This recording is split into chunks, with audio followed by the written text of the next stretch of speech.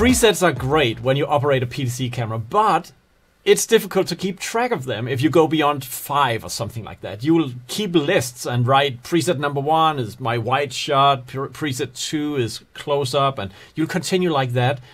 What if your presets could be visual? And that's what we have invented on an increasing number of our controllers. You'll find that there are color displays. We can use those to show you visual thumbnails of your preset record. So in this video, we'll explore exactly that, and not only for cameras that support taking the thumbnail out of them. That would be cameras like Panasonic and Canon cameras in general. Those allows us to pull the thumbnail out of the camera the moment we store the preset. But any camera, we want to do that for any camera, and therefore we have invented the FrameLink.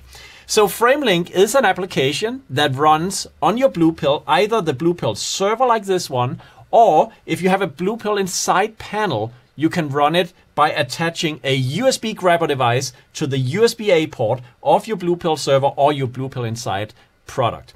So basically, you can use any grabber, USB grabber, for doing this. In this case, we have a cheap, simple HDMI input, web camera on USB output going into the Blue Pill. And you can see this is the display. And the little trick here is that the 3 cameras we have connected are going into a multi-view, and that multi-view allows us to grab the signal from either of the cameras as we are storing presets.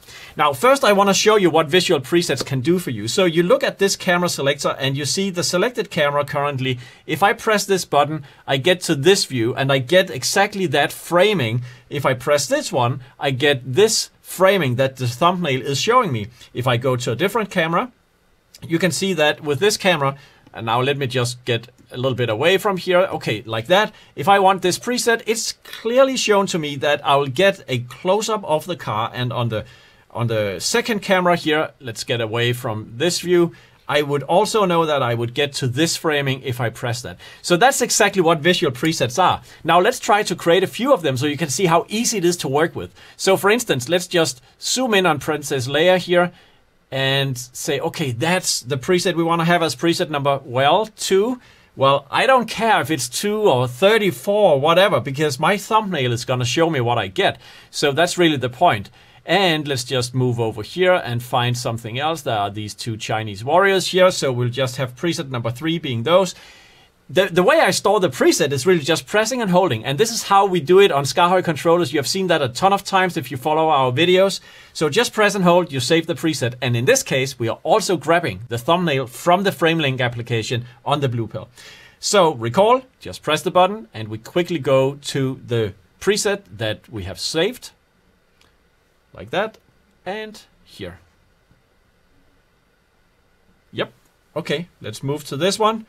There we have the car. Let's just move over to a different framing. We'll take these 2 Star Wars characters and press and hold on preset number 2. We'll just zoom in, make it close up here. Like take this one. All right, see if we can get it into focus. Autofocus is obviously enabled here. Maybe zoom out a slight bit. All right, there we have something in focus. I'll save this on preset number 8.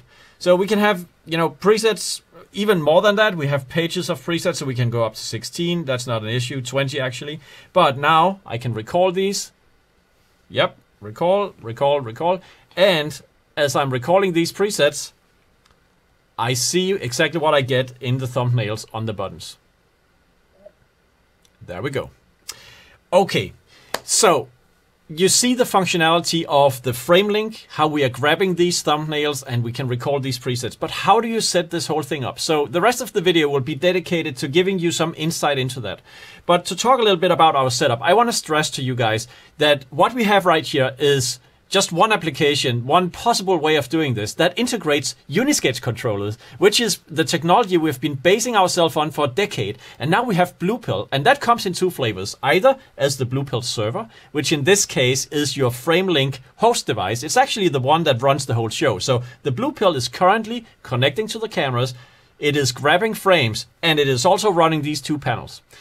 But you also find that these panels are available with Blue Pill inside. So if you are in the market for buying a new MKA2 controller or this combo where these two are really brought together as a single PTZ controller by the Blue Pill here, you can have them with Blue Pill inside, and that means the Blue Pill power is inside of the controller, and there's a USB-A port next to the Ethernet jack where you can plug in your FrameLink capture device for all of those cameras that do not have a direct stream coming out of them that we can work with. So you can do this in many ways, but in this case, we are using the Blue Pill as the master device. And you see that in the configuration UI, which is right here.